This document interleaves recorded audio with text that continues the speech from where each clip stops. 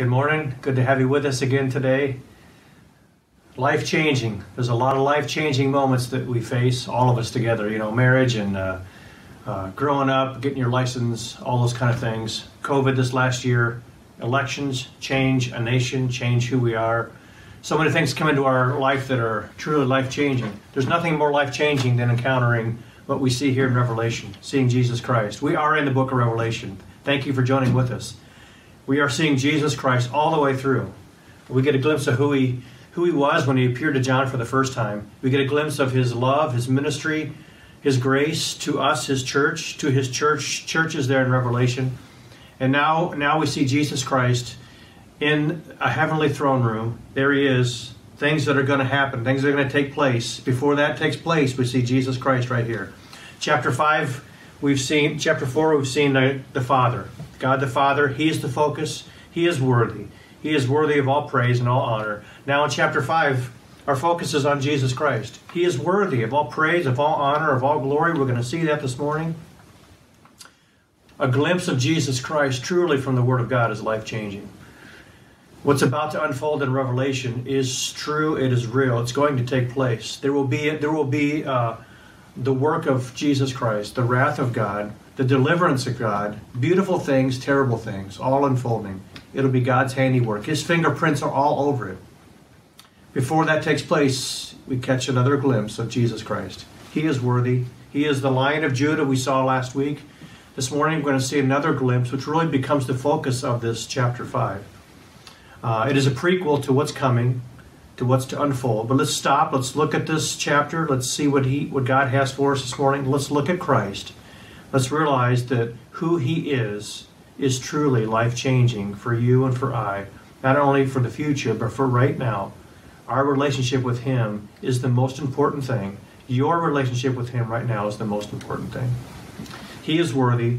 These two chapters are a defense of God. It is a justification for what God's about to do. He doesn't need to be justified before us. He doesn't need to defend Himself before us.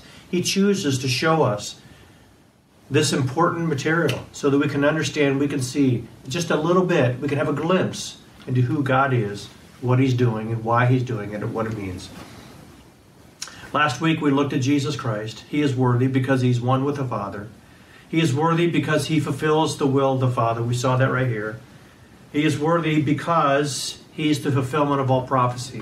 That's the first 5 verses that we saw here in chapter 5. And then we closed with number 4, and that's what's going to unfold this morning. This last point is going to take us all the way through this morning. Jesus Christ is worthy. He's worthy to do what He's about to do. He's worthy of all praise, of all worship, of all honor, because, number 4, He has overcome. He is an overcomer. I mean, the main emphasis of the 7 letters to the 7 churches in chapters 2 and 3 were that they would be overcomers, that they would look to Christ, that we would look to Christ. The emphasis was that believers, that we would look to Jesus Christ, and because of His enablement, His power, His testimony, His promises, the hope that we have in Him, that we would also be overcomers like He is. He has overcome. That is critical, that is crucial here. So let's pick that up, let's see that, understand what He has to say, okay? Verse 6, verse 9, verse 11, let's begin. And between the throne and the 4 living creatures, and among the creatures, well, see, here we have in verse 5, He speaks of the Lion of Judah. He turns around, and what does He see? Not a lion, He sees the Lamb of God. And I saw a lamb standing as though it had been slain. In verse 9, we see this, for you were slain. In verse 12, we see this, worthy is the Lamb who was slain. He has overcome. How did He do that? He is worthy because He was slain. He was slain for you and I. He gave His life for you and I. He is an overcomer. He overcame the greatest battle, the greatest hurdles, the spiritual warfare, the greatest that has ever been faced. He gave His life for us. It was costly. Romans shows us this. The Scriptures show us this. Romans chapter 5, just in brief, it just shows us this. He gave His life. He died for the ungodly. He died for us. We are saved by His life. The beautiful thing, the amazing thing, the life-changing thing is this. He did all of this while we were what? While we were weak. That means we were unable. We had no strength to do what we needed to do. We were sinners.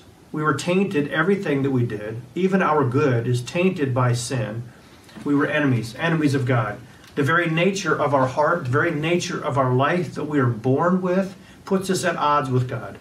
All these things define the unbeliever. All these things define us when we are born into this world. Only Jesus Christ can break those barriers down. Only Jesus Christ can penetrate through those barriers and reach our heart, touch our heart, and change our life. He gave his life for you and I. He overcame because he was slain. There was a sin problem because of Adam and Eve. There was only one who could deal with that. There was only one who could address the sin that wreaked havoc and chaos in humanity, on this earth, in this universe. It was Jesus Christ. Because he is who we see here, the spotless, the perfect Lamb of God. He was slain for you and I. They struck him, they mocked him, they crucified him, they killed him, they murdered him. He gave his life freely, though, for you and for I. How important that is. Another thing that we see here as well is that he revealed a divine love. When he gave his life, up for you and I, what he did is he revealed how much God loves us. He revealed how much he loves us. That act of sacrificial giving was an act of divine love for us. Ephesians chapter 2 tells us it is God's love. It is a divine love. It's not from us. We can't love like this without knowing God. He was rich in mercy because of the great love with which he loved us. And he made us alive in Christ, with Christ. It's through Christ, through his death, his burial, his resurrection. Through faith in him, we have life. It is the love of Jesus Christ that was poured out on us. Also look at verse 6. What we see as well is this. We see another description as we continue, this Lamb of God who was slain, who gave his life. With 7 horns and with 7 eyes, which are the 7 spirits of God sent into all the earth. So he was slain, but this Lamb was one who was described in terms that we see right here. What we see here in the first description is 7 horns. It reveals really the omnipotence of God. It reveals all power. It reveals the very power of God. We could go to a lot of verses, but I want to look at these 3 elements, and I want to look at them through and from the life of Jesus Christ when he was here on earth. Not what we see before or after as he's in heaven now. Luke chapter 9, he calls the 12 together. He gives them power. He gives them authority over all the demons to cure diseases. That's what he does. Matthew tells us also to the 12, he gave them the ability to cast out those evil spirits and to heal every disease. He gave them power that they didn't have. He is all-powerful. He is omnipotent. We see just a glimpse of that. Yes, he set aside the glory of God, the visible glory of God when he came. He set aside the daily visible expression of the attributes of God, yet they still resided within him. He was all-powerful, even as the Lord Jesus Christ here on earth. Just a glimpse of that we see here. He gave the disciples everything they needed to succeed and be successful. When they failed, it wasn't his fault. It was a lack of faith on their part. He gave them the ability to have strength over demons, demonic warfare. They had the ability to win that warfare, that battle, by faith through Jesus Christ right here. To heal any disease, all diseases that they might encounter. That is power. That is just a glimpse in his earthly ministry of his omnipotent nature. We also see here in verse 6, not only does he have these 7 horns, because 7 is, again, that number of completeness. Everything is completed, that is good, is completed in God, in Christ here. And so it is a picture of the complete whole attribute that is found in Jesus Christ. Omnipotence. He also not only has 7 horns, he has 7 eyes. We see this. It's revealing his omniscience. Nathanael, when he was called to Jesus as a disciple, how do you know me?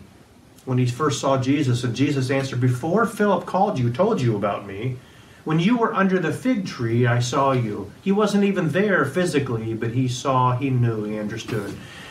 Nathanael understood what he was saying. Matthew, he said to the Pharisees, Knowing their thoughts, he answered, he said to them. It's a narrative comment there. It shows us that Jesus Christ, sometimes we think, well, I know what you're thinking. Here he did know their thoughts. He knew exactly what they were thinking. He didn't just guess. He knew, he understood. The disciples themselves, John 16:30. Now we know that you know all things, and we do not need anyone to question you. That is why we believe that you came from God. They see a glimpse of the omniscience of Jesus Christ, of God, in his earthly ministry. Just a small glimpse of what is true of him, that is veiled within him. And from time to time, he gives the disciples, the world, a glimpse of this. Also, we see here in verse 6, and there are 7 spirits. These 7 eyes are the 7 spirits of God sent out into all the earth. We see the spirits of God are the Holy Spirit. It's a spirit of Christ in us. It is the omnipresence of God. We see in John chapter 3, no one has ascended into heaven except he who descended from heaven.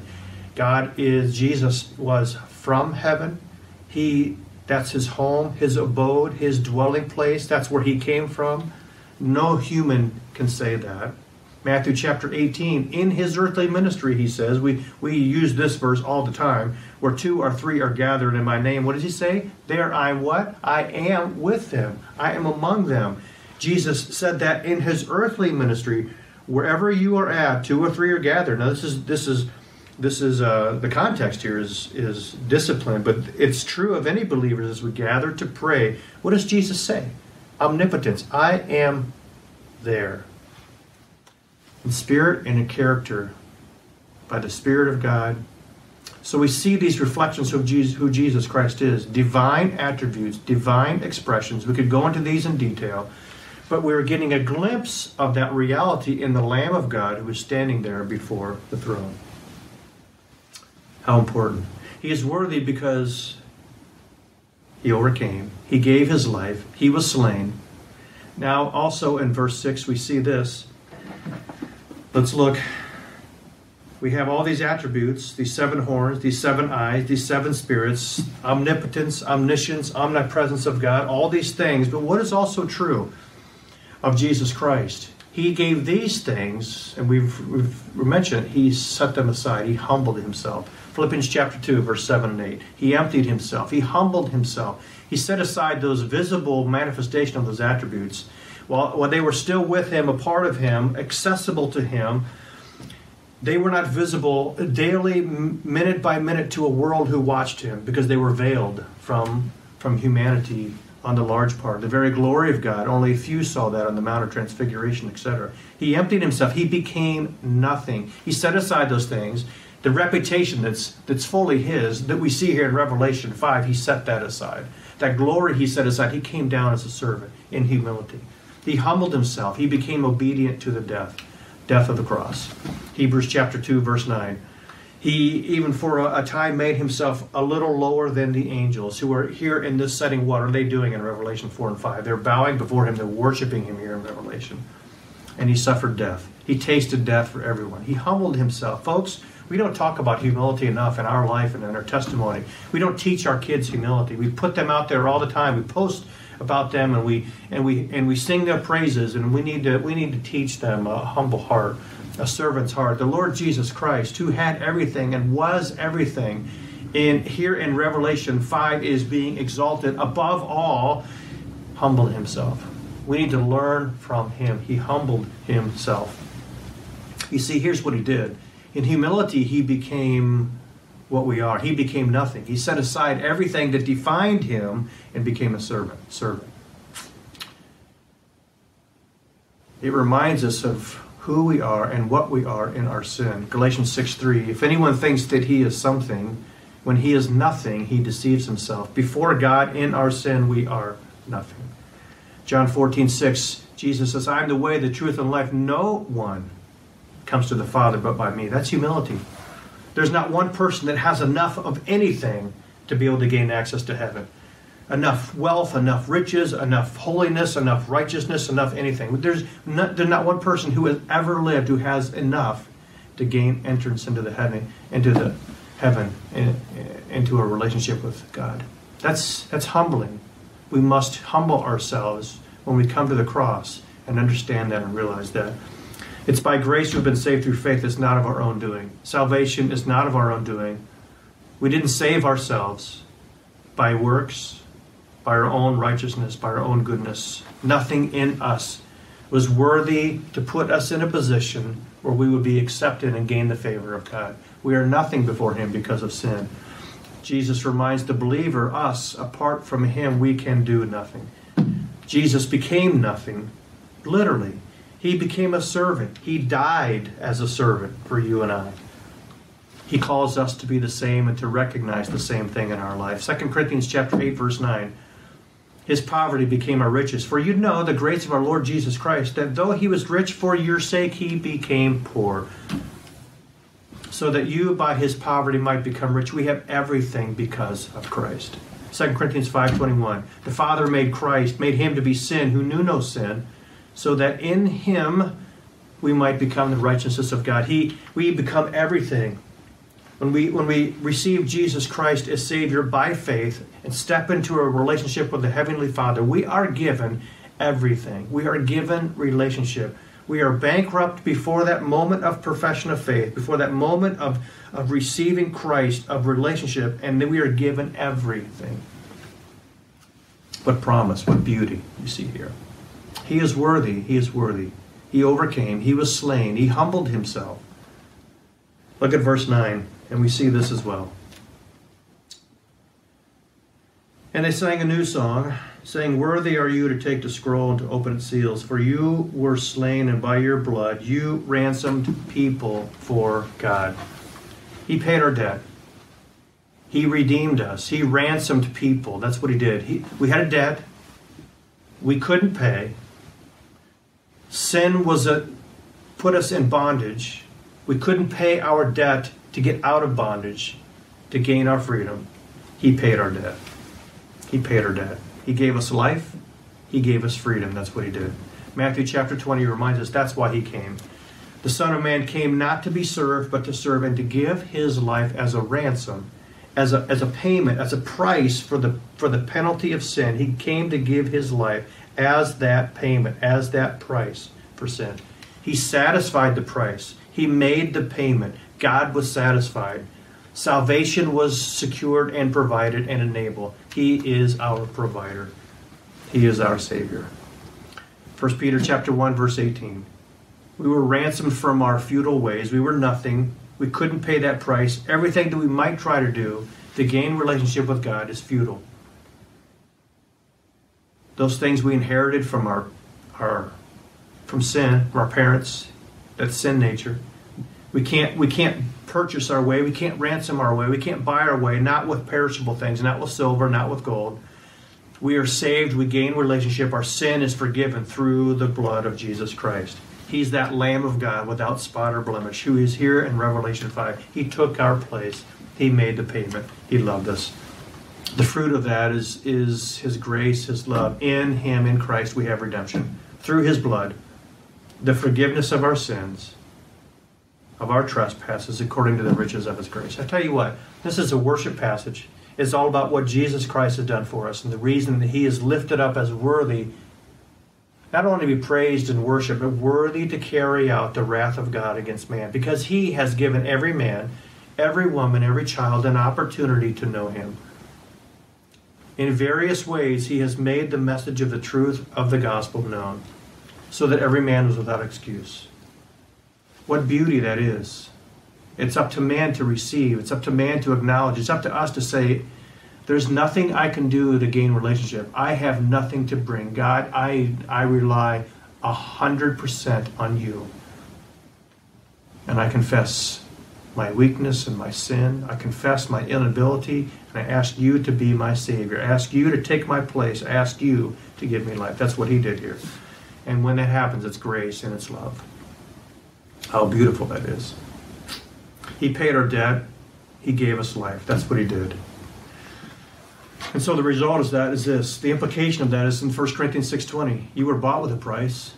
He paid the price. Only He could pay that price.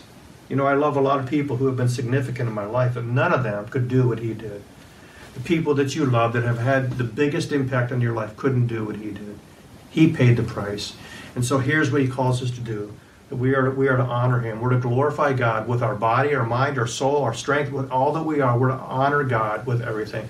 That's the response that God wants you to have. It's the response God wants me to have. With our very life, we continue to give back to him the rest of our life because of what he did for us. He freed us from bondage. Sin is bondage. Sin is a problem in our life our whole time here on earth. We struggle with sin yesterday, today, and tomorrow. And yet he has overcome. He gives us the ability to overcome. Spiritually, relationship with God the Father, he has given us the ability to overcome sin by relationship with him. What's the result of all these things? What's the result of what he's done? Who he's being lifted up here for? His work on our behalf. What's the result of that? Let's see that. Look at verse 10. So because of all that, you have ransomed, verse 9, people for God from every tribe and language and people and nation. He's redeemed us.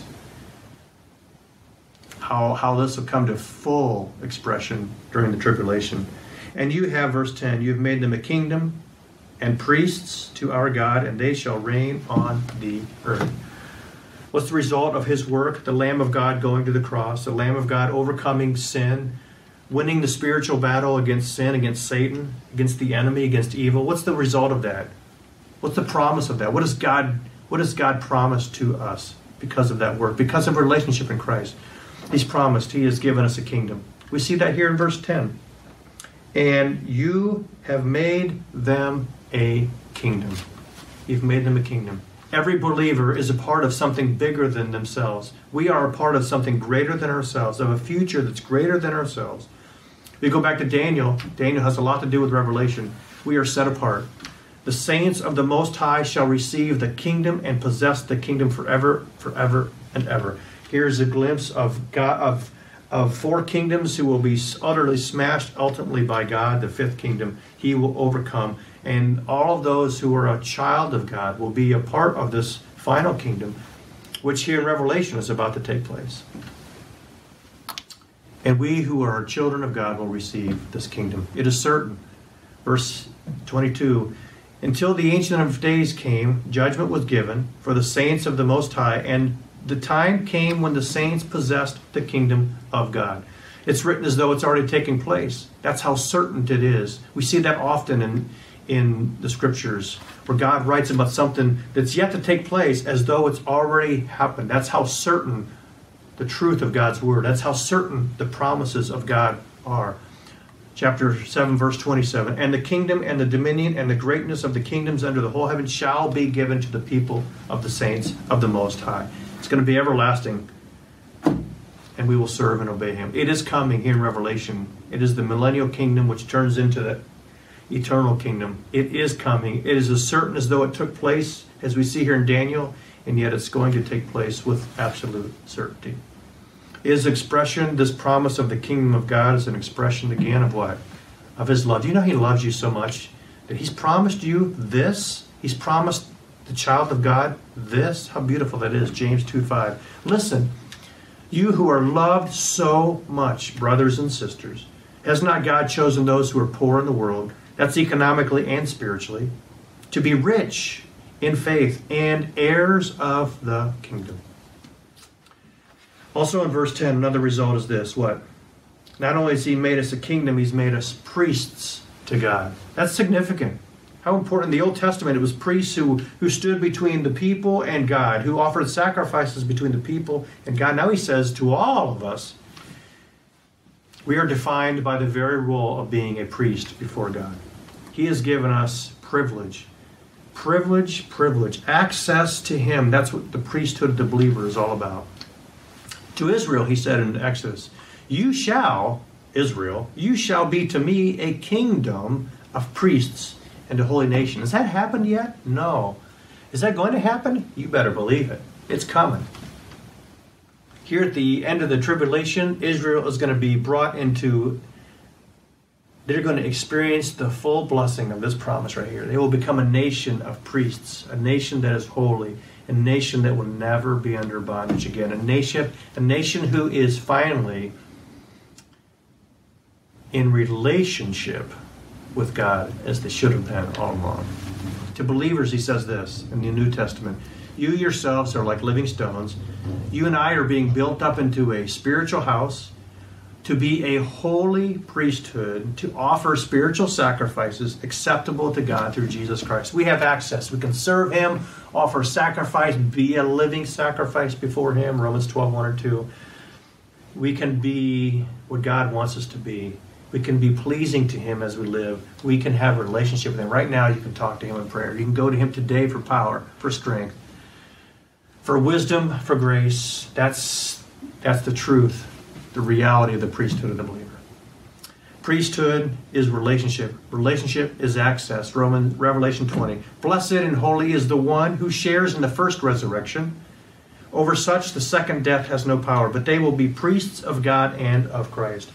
If I know Jesus Christ,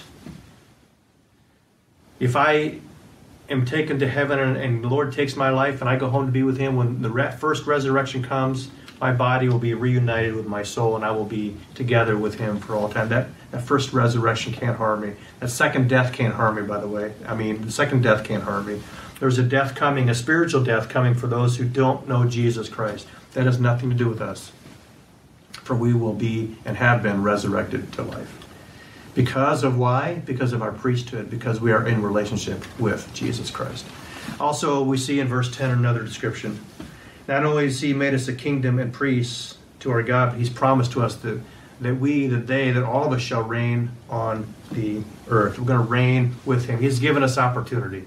That opportunity is to rule and to reign with Jesus Christ. Revelation 2:26. Here to the church, the literal church, the one who conquers, overcomes, who keeps my word until the end, to him I will give authority over the nations. They will rule, they will reign over the nations. Revelation 26, this is going to be fulfilled. They will reign with him for 1,000 years. A literal kingdom under the reign of Jesus Christ. What that looks like into all eternity, we can only imagine. But we know for these 1,000 years, we're going to rule and reign with Jesus Christ here. That's beautiful.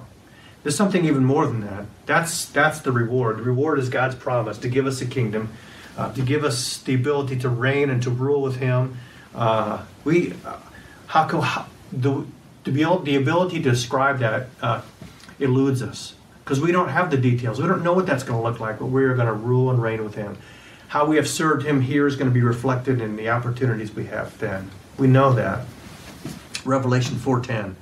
The 24 elders, they fall down before the Father who is seated on the throne. They worship him. They live, the one who lives forever and ever.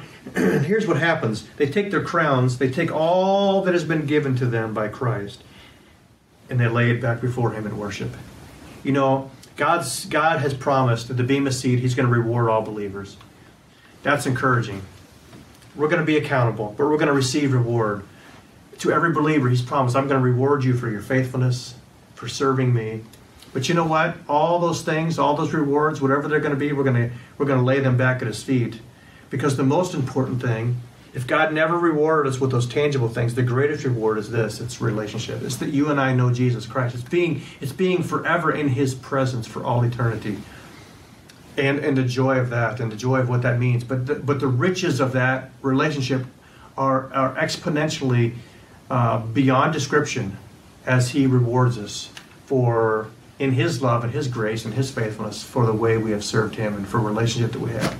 Relationship is the key. The reward is the icing on the cake. The reward is, we love cake, we love the icing, we love all that. But it happens because we first know Jesus Christ. I trust you know him this morning. Jesus Christ, because Revelation starts with this truth. This is how Revelation starts. Jesus Christ, he's the faithful witness. He's the firstborn of the dead. He overcame. He was slain. He's the ruler of the kings of the earth. We're going to rule and reign with him here. He loves us. He freed us. He's our Redeemer from our sins by his blood. He made us a kingdom. He made us priests to God and to Father. To him what? Be glory and dominion forever and ever. He's worthy. You know, we can't read these two passages and not see that God is worthy. The Father, the Son. This is the whole conclusion that the Word of God comes to. He is worthy. To God be the glory for all that He has done. This is the conclusion of these two passages. He is worthy. Okay, let's look at verse 5, verse 7. So what is He worthy to do? Oh, verse 5. Weep no more. Behold, the Lion of the tribe of Judah, the root of David, has conquered so that He can open the scroll and its 7 seals. Verse 7, and He went, and He took the scroll from the right hand of Him who was seated on the throne. He is worthy to open the scroll. He's worthy to open its 7 seals. Isn't that beautiful? The most beautiful thing. You have the scroll, which is the will of God. It's the wrath of God. It's the title deed to the earth and to the eternal kingdom. And it's all these things. There's only one who is able to open that. It's God Himself in the person of Jesus Christ. And Jesus steps forward, and He is worthy to open the scroll. Why? Because of what we've seen already this morning in this passage. He's worthy to open the scroll. He's worthy to unveil everything that's contained within. He's worthy to apply it to history. He's worthy to be the one to be worshipped and adored. He is worthy of all things. It's interesting here, as it comes in verse 7, He went and He took the scroll from the right hand of Him who was seated on the throne. He doesn't ask to take it. He doesn't bow before the Father. There is no way in which He is subservient to the Father here. He is an equal with the Father. We're going to see that. He opens the scroll and its 7 seals. That's what He does. He is worthy, Jesus Christ, because of His work on the cross. Because He was God for all eternity, who stepped into humanity in the flesh, became our Savior. He is worthy. He is God who loved us perfectly with grace and love. He is worthy to take that scroll, because He is God, to open that scroll and to release its contents upon our future history. That's who He is.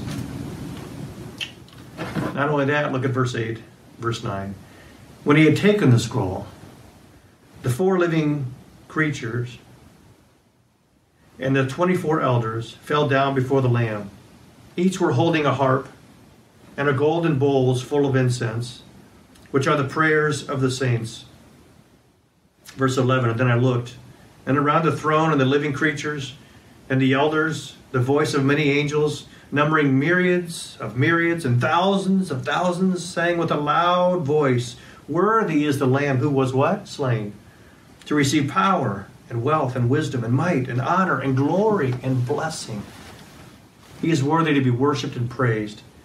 All creation here is bowing before Him. The angels, the 4 living creatures, they are all honoring Him, lifting Him up, exalting Him. Jesus Christ, the Lamb of God, the one who is standing there, the one who took the scroll. Remember, John is weeping because no one can open the scroll, and the weeping turns to joy. The weeping turns to praise as Jesus takes that scroll, as He completes the work, as He is God Himself fulfilling the promises of the Word of God. They are now being fulfilled. That's joyful. And Jesus Christ is honored with words that are beyond comprehension. This is who He is. The one who, He's here not as one who was on a cross. He's here not in a manger. He's here not in the grave. He's here as King of Kings, as Lord of Lords. We're going to see at the end of Revelation, He is here to be worthy to be exalted. This is who Jesus Christ is. This is the promise. He is worthy to be worshipped and praised. Even the very prayers of the saints, the bowls of incense here, the very prayers are lifted up. The act of praying is worship. The act of praying is incense that is captured by God as valuable and precious. And He cherishes when you and I talk to Him in prayer and are in relationship. Just as the priests offered up incense, acknowledging His worthiness, we offer up prayer, and it is worship before Him. And all creation here is worshiping Him. Thousands upon thousands, innumerable angels are before Him singing His praises. And then in verse 13 we see this as well. In 14, and I heard every creature in heaven and on the earth and under the earth and in the sea and all that is in them, saying to Him who sits on the throne and to the Lamb be blessing and honor and glory and might forever and ever. And the 4 living creatures said, Amen. And the elders fell down and they worshipped. He is worthy to be fully equated with the Father. He is God. There's no sin here. There's no blasphemy here. The Father and the Son are as one, worshipped and praised and exalted and recognized as divine, as God. One God, three persons, the Spirit of God, His fingerprints, His person, His presence is all over these two chapters. Here we have God being worshipped in His fullness, in His essence. Jesus Christ, the Lion of Judah, is the Lamb of God, who in the very presence of the Father is exalted as the Father is and was, and is worshipped and adored. These two chapters just bring us to the place that God wants us to worship Him, the Father and the Son. We are created expressly for the purpose of worshiping God, of treasuring God above all else, of treasuring Jesus Christ more than anything else in my life, more than other people in my life, more than other things that I might have and own, other than experience, more than experiences, opportunities, whatever that might be. I am to treasure Jesus Christ above all things. Every day when I wake up, I have to ask this question: is He worthy to be worshipped? You think that's a strange thing. Of course I believe that. I'm a child of God. I'm a believer. But you know what? That's a good question to ask. Is He worthy of this? Is He worthy today for me to follow Him in obedience?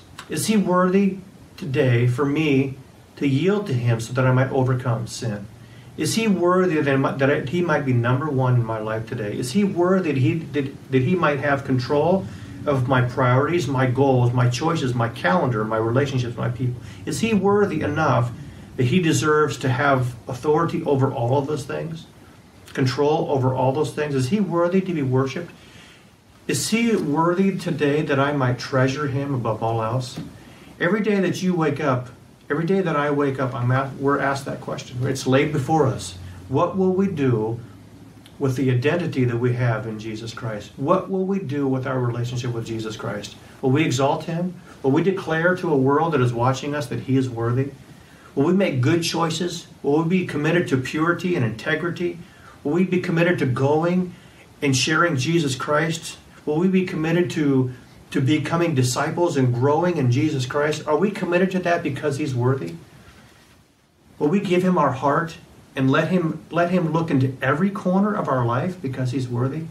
Is He worthy? That's a good question that we must ask ourselves. As we close this morning, I just want to challenge you, give you an opportunity when you step away from the sermon to just have a moment of thought and reflection, meditation, of praise, of just saying, God, this is who You are in my life. I pray that this is who You are in my life, that You would simply be worthy in every way in my life and receive honor and glory. The song entitled, Is He Worthy? It's a beautiful song. You can Google this. You can type in Is He Worthy? Lyrics either by Andrew Peterson or Chris Tomlin. Go on YouTube, and you can see a video there where the song will be played. The lyrics will be in front of you. You can worship, sing along. I encourage you to do that. May the Lord just touch your heart and bring you into His presence. Might you just treasure Him and honor Him and love Him and worship Him. Yield to Him and say, Lord, I'm not here. By Your love and grace, would You bring me to this place? Would You help me to let go of the things in my life that are keeping me from treasuring You like this? I have to pray that. I can't preach this without being honest before You and saying, this is a need of my life as well. I need to practice this every day and let go and honor God and worship Him. May He help us together to do that for His glory. If you're listening, just all God's people, we say what? Amen. That's our prayer this morning. Thank you for joining with us. We'll come back again. We'll continue. We'll grow. We'll be changed because we're looking at Christ. May He touch your heart and your life this morning. Thank you for being with us.